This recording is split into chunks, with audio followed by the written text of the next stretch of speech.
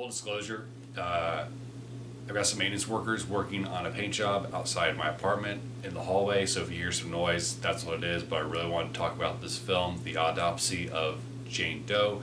And basically it follows some coroners that get this body late at night as they're trying to leave. And they really need to find the cause of death for this woman, because she looks completely normal on the outside, despite being very, very pale. And as they start to open her up, they find some weird stuff. And I don't want to give away anything because I knew nothing going into this film. And it's creepy, it's atmospheric, the acting is great. You really only have the two main characters, and it's a father and a son.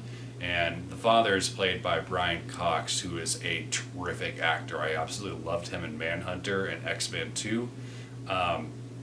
And I think that this film could have very easily gone into like the cliche stuff. Like, I mean, they're obviously in a morgue, so I think that it's not a surprise that some of the other bodies go up missing. And I think it could have been very easy for them to have scenes where the bodies were like crawling and they're like joints were popping and stuff, and it was just like you see all of it.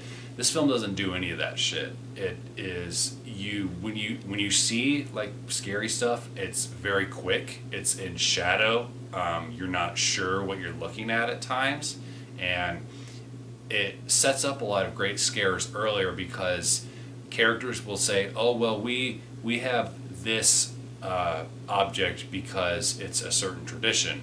And then that ends up paying off later on in the film. I love stuff like that. I don't think that happens a lot in like big budget mainstream horror, and that's why I try to kind of gear towards more of this indie stuff that has like a smaller cast and a smaller scale, because they take more risks. And I will say, if you are squeamish, this might not be the movie for you. It's not gory for the sake of just gore. Like, I mean, we're talking about a film that its whole mystery wraps around an autopsy. So they show everything as they go further and further into the autopsy.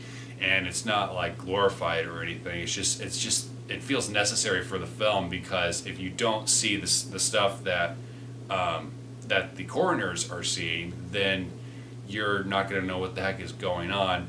But I would not recommend eating while watching the film, because it is really gross if you're not used to that sort of stuff. But I would love to watch the film with somebody that does this sort of work to see how accurate it is. Because one thing that did absolutely kind of bother me is that while they wear aprons and gloves, at no time are they wearing masks or goggles. It's like, I'm not an expert, but I feel like those would be standard practices for this sort of thing, because if you like hit an artery or something and it squirts in your face, you want that protection. That just seems like common sense to me. But they never wear anything like that throughout the entirety of the film, and that was really like my only negative with it. Other than that, I thought like it was genuinely creepy. I thought that it was really well made and really well acted, and it's something that I would highly recommend for this Halloween season. It is available on Shudder if you have a Shudder account, so definitely check that out.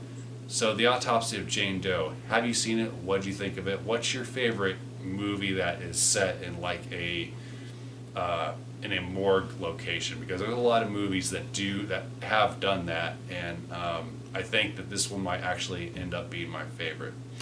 So thanks so much for watching. Have a great Halloween season. Bye.